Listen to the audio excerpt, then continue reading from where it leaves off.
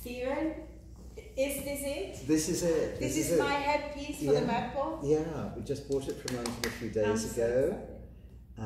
It looks really pretty. I hope you'll like it. I'm sure I will. Yeah, and you use the colours of Richard's dress. Yeah, absolutely. And it was such a beautiful dress, but it was interesting to find something which would go with it because, of course, the theme of the Met Ball is camp. Yeah.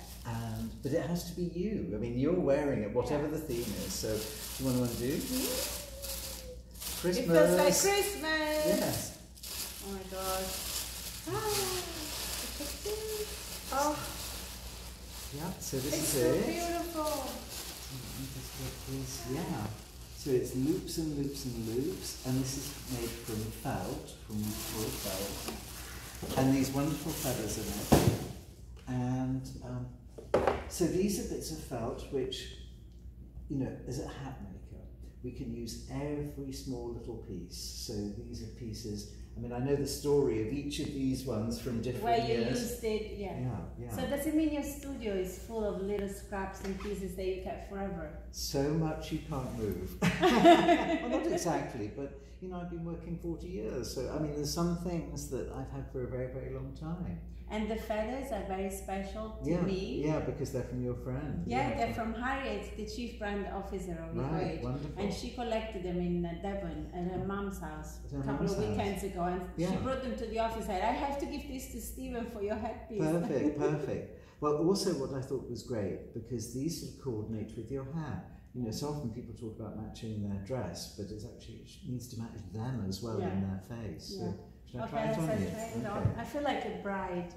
Yeah. Like you're giving me my wedding ring. So we can put something like that. There's a little comb in the top.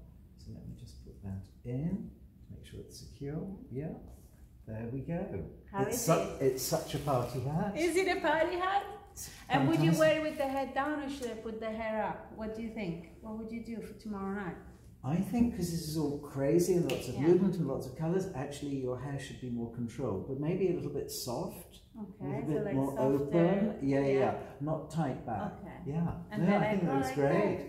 Great. This is so beautiful, Stephen. I'm so excited. Also to be working with you again, because the first time we worked together was in 2012. Yeah. And you did this incredible hat for the first ever Green Carpet Challenge exhibition. Absolutely. And now here we are again. Yeah, so a long time ago. Yeah.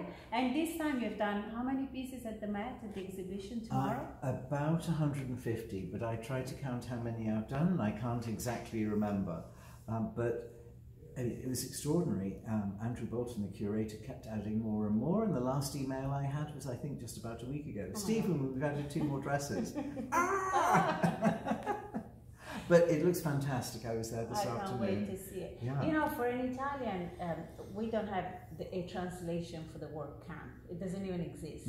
Sure. So it took me a long time, you know, to understand what camp really meant. But I'm not really sure I still got it. So what is camp for you? You in that hat. Me in that hat. I am the quintessential camp person. Well, camp is about an exaggeration. It's about taking the normal and making it sort of extra. And actually, it's funny how it relates to Green Carpet as well, because often it's about making something from nothing. It's not about having an expensive material or something. It's just about inventing it and using your own creativity. I think it's really important. Yeah, I think that it speaks a lot to me because, for example, you know, my wardrobe is full of old clothes from my mom from the 60s, or my aunt from the 50s, or, you know, 70s, 80s, my sister, pieces that I collected and kept. And it's all about how do you reinvent them, how do you use them in different ways, how do you use your creativity, or keeping always the same clothes and trying to be camp in them. So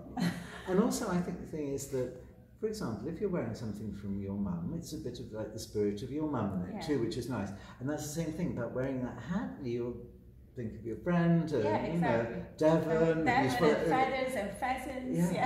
And so these felts have come from lots of different colours of hats. I mean, this was from I know this red, I know this particular red felt. This is from Luton, just outside London, which is the centre of hat making in England. And actually, did you know the word milliner comes from?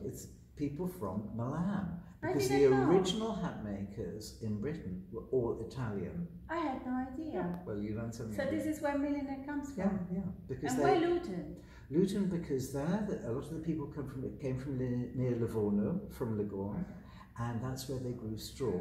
And the conditions near Livorno was a little bit the same as Luton. There were lots of marshes, so they could cut the straw and make straw hats.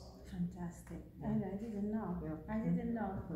You always learn new things. Yeah, yes. but I do love this on you. And does it feel comfortable? It feels very comfortable. Yeah. I can I mean, move, it's really I nice. can dance. You can dance the night yes. away. And I will. Yeah, very important. A few glasses of champagne. Yeah, exactly. Perfect. Thank you, Stephen, so Thank much. you, dear.